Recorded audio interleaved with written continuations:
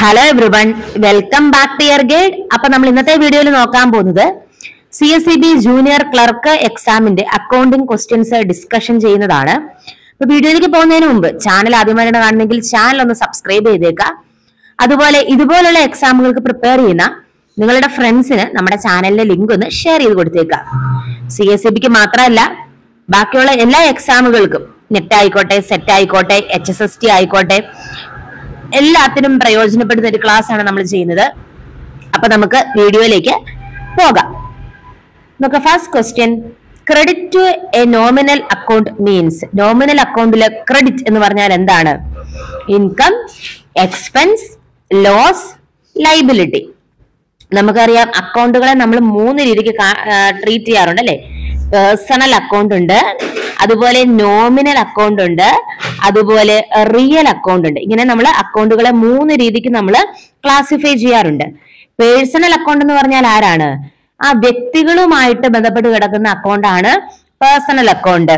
ഇപ്പൊ ഓണേഴ്സിന്റെ capital account, debtors account, creditors account, അതെല്ലാം personal account ആണ്.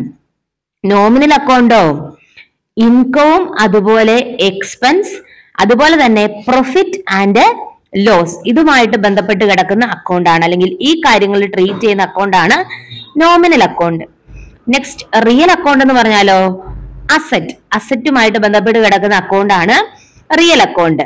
നോമിനൽ അക്കൗണ്ടിന്റെ റൂൾ എന്ന് പറയുന്നത് നമ്മൾ പഠിച്ചിട്ടുണ്ട്. നോമിനൽ അക്കൗണ്ടിന്റെ റൂൾ എന്ന് പറയുന്ന എല്ലാ അക്കൗണ്ടിനും അതിൻ്റെതായ റൂൾ ഉണ്ട്.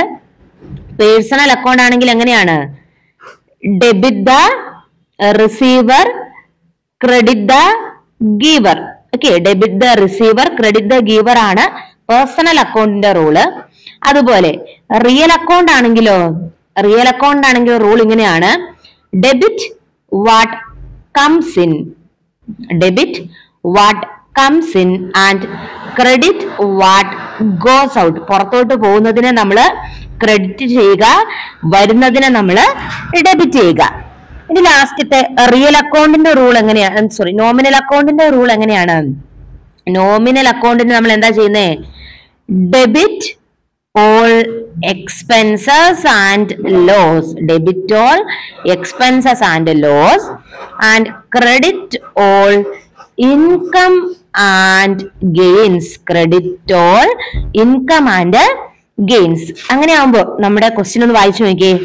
Credit to A nominal account means, nominal അക്കൗണ്ടിലെ ക്രെഡിറ്റ് എന്തായിരിക്കും? നോക്കിയേ, ഡെബിറ്റ് ഓൾ എക്സ്പെൻസസ്, അപ്പൊ എക്സ്പെൻസ് അല്ല, debit all expenses. Then loss എന്താ ചെയ്യുന്നത്? ഡെബിറ്റ് ആണ് ചെയ്യുന്നത്, അപ്പൊ ലോസും അല്ല. ലൈബിലിറ്റി ആയിട്ട് നോമിനൽ അക്കൗണ്ട് ബന്ധപ്പെട്ട് കിടക്കുന്നതേ ഇല്ല. പിന്നെ അങ്ങനെ ആവുമ്പോ ക്രെഡിറ്റ് എന്തായിരിക്കും? Credit all income and gains. So correct answer എന്തായിരിക്കും? Income.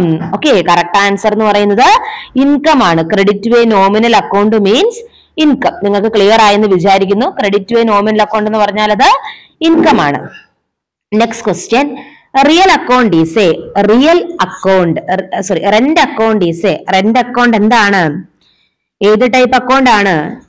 Real account, nominal account, personal account, asset account. ഏത് കാറ്റഗറിയാണ് റെന്റ് അക്കൗണ്ട്?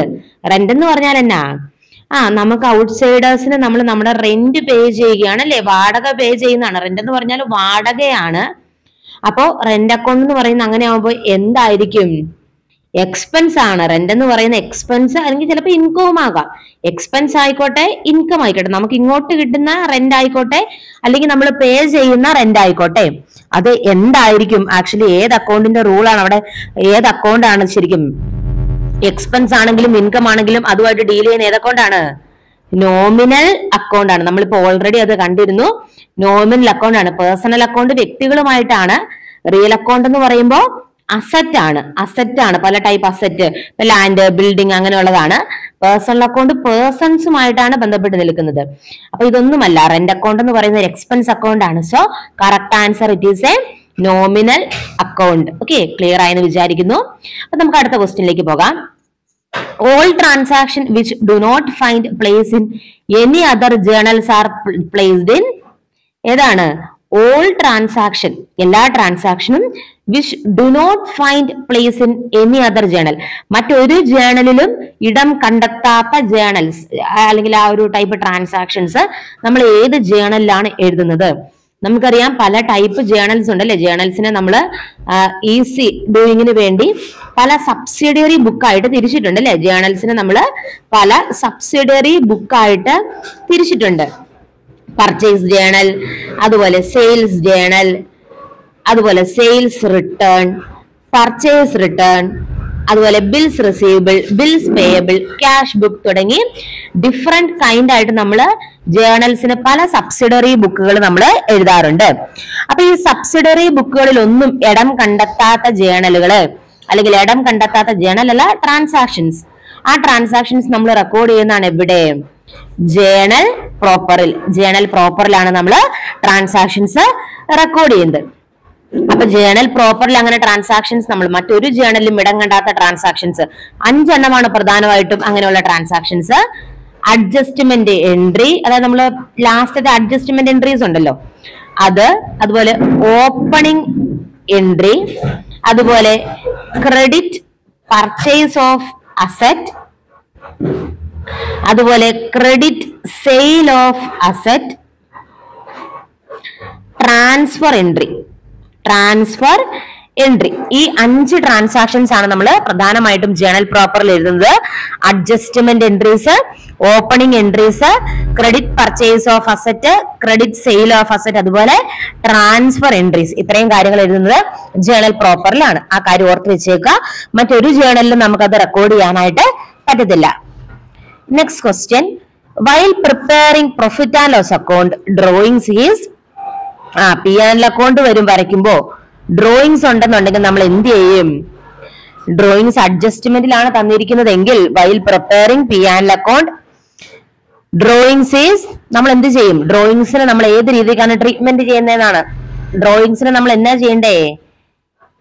ഡെബിറ്റ് ചെയ്യണോ ക്രെഡിറ്റ് ചെയ്യണോ?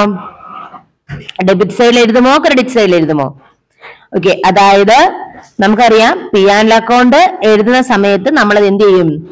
ഡെബിറ്റ് ചെയ്യുന്ന ഐറ്റം ആണ് അല്ലെ. ഡെബിറ്റ് ചെയ്യുന്ന ഐറ്റം ആണ് പി ആൻഡ് അക്കൗണ്ട് എഴുതുന്ന സമയത്ത് ആഡ് ചെയ്യുന്ന നമ്മുടെ ഇതിന്റെ കൂട്ടത്തില്, അതായത് പ്രോഫിറ്റിന്റെ കൂട്ടത്തിൽ ആഡ് ചെയ്യുന്ന ഐറ്റം അല്ല, അത് ഡിഡക്ട് ചെയ്യുന്ന ഐറ്റം ആണ് അല്ലെ.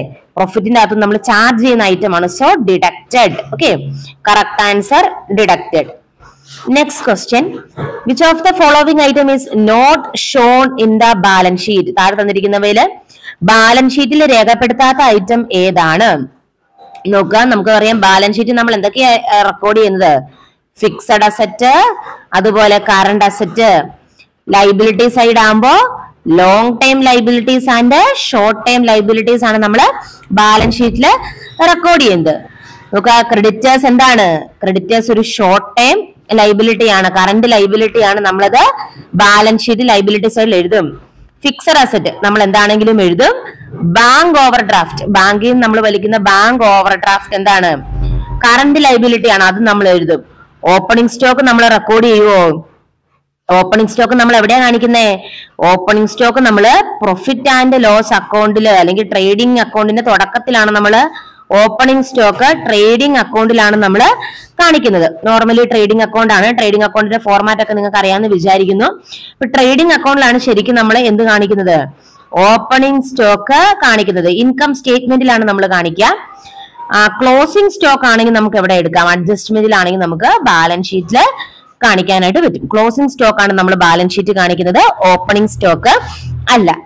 ഓക്കെ, അപ്പൊ ഇത്രയും ക്വസ്റ്റ്യൻസ് നിങ്ങൾ പഠിച്ചെന്ന് വിചാരിക്കുന്നു. കുറെ ഫാക്ടുകളും ഇതുമായിട്ട് ബന്ധപ്പെട്ട് നിങ്ങൾ പഠിച്ചു.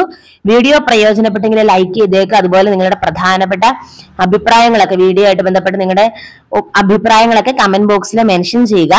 നമുക്ക് കൂടുതൽ ക്ലാസ്സുകളായിട്ട് നെക്സ്റ്റ് വീഡിയോയിൽ കാണാം. എല്ലാവരും നന്നായിട്ട് പഠനം കണ്ടിന്യൂ ചെയ്യുക. താങ്ക്